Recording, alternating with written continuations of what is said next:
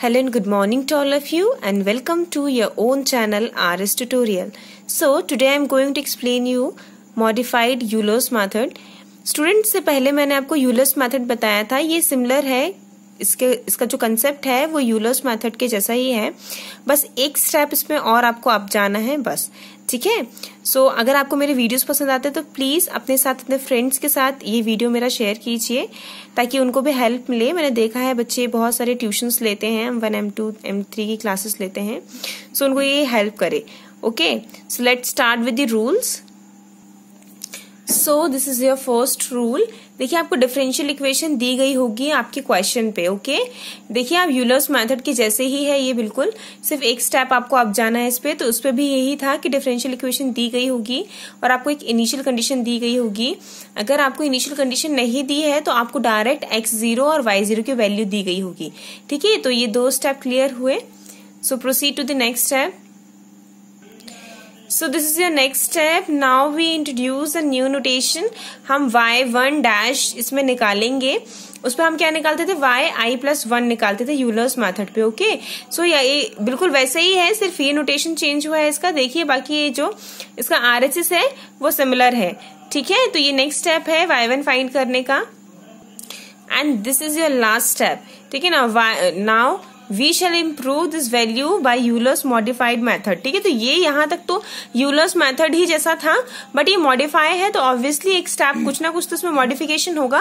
तो इसका जो मॉडिफिकेशन पार्ट है वो यही है कि जो हम वहां पर yi+1 फाइंड करते थे, यहाँ पर हमें ym+1 फाइंड करना है। उसका ये फॉर्मूला है, these two red boxes you have to read it and you have to memorise this, ठीक है। ये फॉर्मूला है, आपको याद ही करना पड़ेगा, ठीक है। So let's come to the question.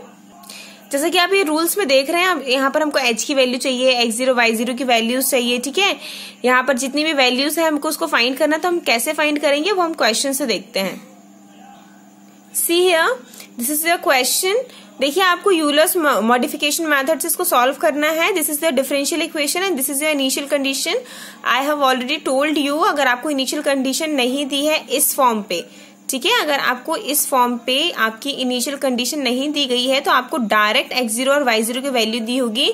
So this is your x0 and this is your y0। Okay, तो आपको डायरेक्ट वैल्यू दी गई है इस पे। So let's proceed to the solution.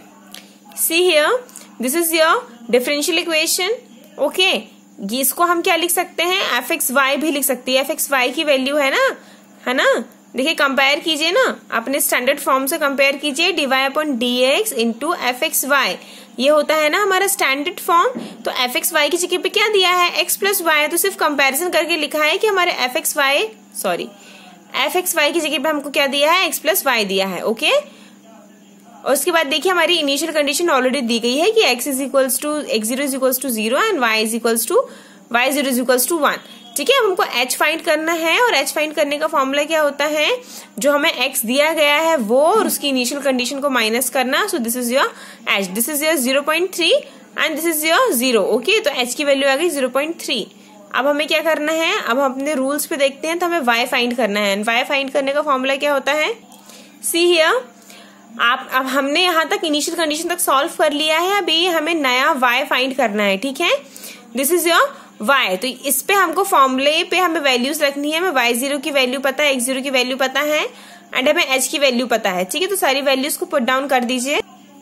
See here, this is your formula, इस पे हमको सारी वैल्यूज पुट करनी है। आपको मैंने अभी बताया था कि fxy हमने पीछे कंपेयर किया था, fxy की वैल्यू क्या है ना, तो वो वैल्यू हमारी फंक्शन की हमें यहाँ रखनी है। See here, this is your fxy, जो हमने कंपेयर करके निकाला था ना, दिस इज योर fxy। तो जो fxy है यहाँ पर यूज हो रहा है वो हमें वहां पर रखना है, ठीक है। सी हियर, मैंने बताया भी fxy था वहां पर, तो जहां पर x है वहां पर x0 है, जहां y है वहां y0 है। तो ऑब्वियसली जहां x होगा वहां उसकी जगह x0 एंड जहां y होगा वहां पर y0, ठीक है। अभी मैंने बताया, वहां से आप एक बार कंपेयर कर लेना, ठीक है। दिस इज नथिंग, ये कटा हुआ है, यहाँ कुछ नहीं है। सो ये हो जाएगा y0 + h into x0 + y0, ठीक है। यहाँ पर सारी वैल्यूज हमें पता है, हम इनिशियल कंडीशन से x0 और y0 की वैल्यू हमें पता थी और h की वैल्यू हमने फाइंड करी थी, ठीक है। तो ये जो सॉल्व होगी ये आएगा हमारा y1 डैश आएगा, ठीक है। तो यहाँ तक ये सिमिलर टू यूलर्स मेथड था। अब हमारा इसमें नया मॉडिफिकेशन वाला पार्ट आता है, वो देखते हैं हम। So this is your modified part. Okay, या मॉडिफिकेशन वाले जो मेथड है उस पे ये स्टेप एक अप है। ये स्टेप पे क्या है, हमें y(m+1) फाइंड करना है। So this is your formula. ठीक है, यहाँ पर क्या था, सिर्फ हमारा y(m+1) था, बट हमारा यहाँ पर अभी हमने y1' फाइंड किया। So this is your y(m+1'। Okay, अब हम यहाँ पर क्या करेंगे, m की एक रेंडमली वैल्यू लेंगे 0। सी हियर, जहां जहां m है वहां वहां 0 रखना है और कुछ नहीं करना है इस पे। तो देखिए यहाँ पर अगर हमने m की जगह पे 0 रखा है, so this is y1 and square. ठीक है, क्योंकि हम y1 का डैश ऊपर ऑलरेडी निकाल चुके हैं, इसका मैंने ये सिर्फ वेरिएबल नेम दिया है y1 का स्क्वायर। ठीक है, क्योंकि हमारी y की सेकेंड अप्रोक्सीमेट वैल्यू है। ठीक है, यहाँ पर m है जहां जहां वहां पर क्या रखना है, आपको 0 रखना है। ओके, एंड ये जो सिंप्लीफाई हो गया है 0 रखने पे, हमको x0 की वैल्यू पता है, हमें y0 की वैल्यू पता है, हमें फंक्शन की वैल्यू पता है कि fxy मतलब क्या होता है। ओके, सो वहीं से जहां हमने पीछे प्रीवियस दिखाया था मैंने आपको कि fxy की वैल्यू ये होती है फंक्शन की वैल्यू, वहीं आपको वैसे यहाँ पर पुट डाउन करनी है। यहाँ पर सी हियर, fxy फंक्शन की वैल्यू होती है x0 plus y, sorry fxy की वैल्यू होती है x प्लस y। ठीक है, बट यहाँ पर x0 और y0 है तो वैल्यू हो जाएगी x0 प्लस y0। ये मन से नहीं बता रही हूँ, मैंने आपको अभी पीछे दिखाया था कि कहाँ से हमने वैल्यू उठाई है, हमारे डिफरेंशियल इक्वेशन से उठाई है। कहाँ से उठाई है, हमारे डिफरेंशियल इक्वेशन से उठाई है फंक्शन की वैल्यू। ठीक है, सो यहाँ पर देखिए, यहाँ पर क्या है, y0 नहीं है, यहाँ पर y1 का डैश है और हमको सारी वैल्यूज पता है। ठीक है, ये x0 y0 h की वैल्यू पता है एंड ये y1 डैश की वैल्यू हमने अभी ऊपर निकाली थी ना, this is your y1 dash ना, ये y1 की डैश की वैल्यू हमने निकाली थी, यही हमें रखना है। हमें सिंपली सारी वैल्यूज हमें पता है, हमें पुट करना है, सॉल्व करना है, हो जाएगा हमारा y1 का स्क्वायर। ठीक है, let's proceed to the next step. See here, जब हम थर्ड अप्रोक्सीमेट वैल्यू निकालेंगे, so this is your third approximate value. तो हमने रखा है y1 3। यहाँ पर कुछ नहीं किया हमने, ये वैल्यू कहाँ से ले रहे हैं हम, जो हमारा ये मेथड था ना, ये थी ना y की वैल्यू, ये थी ना, यहाँ पर रख रहे हैं। ठीक है, ऑलरेडी हम m की जगह पे क्या रख चुके हैं, 0 रख चुके हैं। ठीक है, तो हमें ये मिला था ना, वैसे ही अब देखिए यहाँ पर हमने नया वैल्यू क्या फाइंड किया था, y, हमेशा यही वाला y चेंज होगा। ठीक है, हमेशा यही वाला y चेंज होगा। अब भी हमने प्रीवियस वैल्यू निकाली थी y1 का डैश, इसलिए हमने यहाँ y1 डैश कर दिया था और हमें मिला था, ये वैल्यू रखने पे हमें मिला था y1 डैश का स्क्वायर।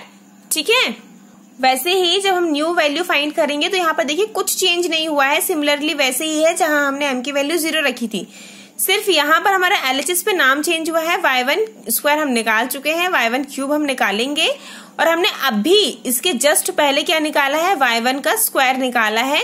तो मैंने आपको बोला है कि सिर्फ ये वाला जो फंक्शन का y है सिर्फ वही चेंज होगा, तो ये हो जाएगा हमारा y1 का स्क्वायर। ठीक है, जो भी प्रीवियस वैल्यू निकाली है वही हम यहाँ पर पुट डाउन करेंगे। ठीक है, y1 का स्क्वायर, और हमें सारी वैल्यूज पता है। देखिए यहाँ पर हमें x0 y0 h की वैल्यू पता है, y1 का स्क्वायर की वैल्यू अभी निकाली है और हमें फंक्शन की वैल्यू भी पता है, हमने डिफरेंशियल इक्वेशन से रखी है ये x0 प्लस y0। ठीक है, इसको सिंप्लीफाई किया है, पहले फंक्शन की वैल्यू रखी है, देन फंक्शन के बाद सारी वैल्यूज पता है वो पुट डाउन करिए, देन सॉल्व करना है बस। सी या देखिए यहाँ पर सॉल्व किया है, सारी वैल्यूज रखे हैं, वी गेट y1 क्यूब। ठीक है, हमें y1 क्यूब मिल गया है। हम नेक्स्ट स्टेप करेंगे अब। सी हियर, अब हम क्या करेंगे, नया रूट फाइंड करेंगे, fourth approximate value of y। हमने कुछ नहीं किया है, मैंने बोला था कुछ चेंज नहीं होगा, सिर्फ ये हमारा LHS का नाम हमेशा एक इंक्रीज होते जाएगा। हम y1 3 तक निकाल चुके हैं, ये y1 4 है एंड मैंने बोला था ये जो y है यहाँ पर सिर्फ यही चेंज होगा, हमने जो प्रीवियस वैल्यू निकाली है वहीं पर वो ही यहाँ पर आ जाएगी। ठीक है, तो हम y1 का डैश लिख चुके हैं, y1 का स्क्वायर लिख चुके हैं, y1 का अब एक क्यूब हमने निकाला है तो y1 का क्यूब लिखा है हमने। ठीक है, कुछ नहीं करना है, फंक्शन की वैल्यू डिफरेंशियल इक्वेशन से रखनी है जो हमने रख दी है एंड हमें क्या करना है, फंक्शन की वैल्यू रखने के बाद हमें क्या करना है, सीधे यहाँ पर डायरेक्ट वैल्यूज पुट करनी है और कुछ नहीं। यहाँ पर मैंने डायरेक्ट वैल्यू पुट कर दी है, फंक्शन का आपको रख के नहीं दिखाया है। ठीक है, सारी वैल्यूज को पुट डाउन करने के बाद इसको सिर्फ माइनस प्लस और इनटू करके सॉल्व करना है बस। देखिए इसको सॉल्व करना है एंड वी गेट दिस। ठीक है, अब देखिए आपको लग रहा हो कि मैम आप सॉल्व करे जा रहे हो नेक्स्ट टू नेक्स्ट वैल्यू निकाले जा रहे हो, तो कब तक निकालना है, कोई इसका फाइनल स्टेज है कि नहीं है, तो है, बिल्कुल फाइनल स्टेज है इसका। क्या करना है हमें, जब हमें दो वैल्यू सिमिलर मिलने लगे हमें वहीं पर ये मेथड स्टॉप कर देनी है। देखिए हमारा जो y1 3 था एंड y1 4 था, एग्जैक्ट सिमिलर वैल्यूज है, ठीक है। तो जब हमें सेम वैल्यू मिल गई, इट मीन्स हमको यहीं पर स्टॉप कर देनी है हमारी method, okay. So clearly y1 3 and y1 4 equal है, so we stop here and we say that कि ये जो वैल्यू आई है हमारी x0 पे वो क्या है, करेक्ट है। सॉरी बच्चे, आपको यहाँ पर क्या लिखनी है, y की वैल्यू जी हमारी आई है ना, सिमिलर वैल्यू आई है ना, ये जब हमें सिमिलर वैल्यूज मिलने लगती है वही सिमिलर वैल्यू आएगी, तो ये जो लास्ट वैल्यू है यही सिमिलर वैल्यू है और यही आएगा लास्ट में 8। ये हमारे क्वेश्चन पे दिया था कि x की वैल्यू 0.3 है, ठीक है। सो दिस ऑल सेट, यही है हमारा Euler's modification method. So I hope आपको ये मेथड समझ में आई हो। So please like, subscribe and share this video और बेल आइकन दबाना ना भूलिएगा, क्योंकि उससे आपको नोटिफिकेशन मिलेगा मेरी नेक्स्ट वीडियोस का। So thank you for watching this video, thank you and keep